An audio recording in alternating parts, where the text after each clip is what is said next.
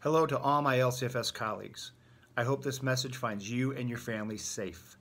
The coronavirus pandemic has taken so much from all of us, including our sense of normalcy. I know personally I can't wait till I can get my hair cut again. There is no longer business as usual. I know that you and the families we serve are all facing a time of great stress and uncertainty.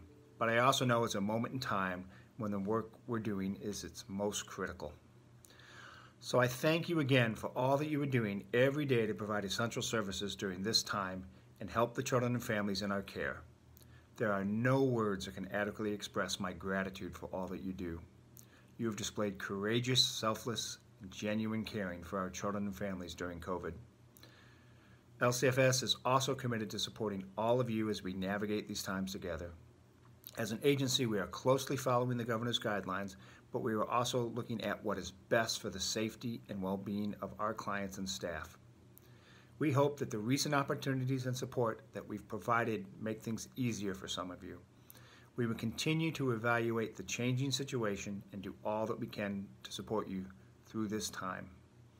I also encourage each of you to take time for yourselves and your family. It's important that we all practice self-care and mindfulness during these times. If you have questions or concerns as we move forward, please bring them to your supervisor or director. Remember, we're all in this together. Let's support one another and come out stronger in the end, because each and every one of you are frontline heroes in the face of this pandemic.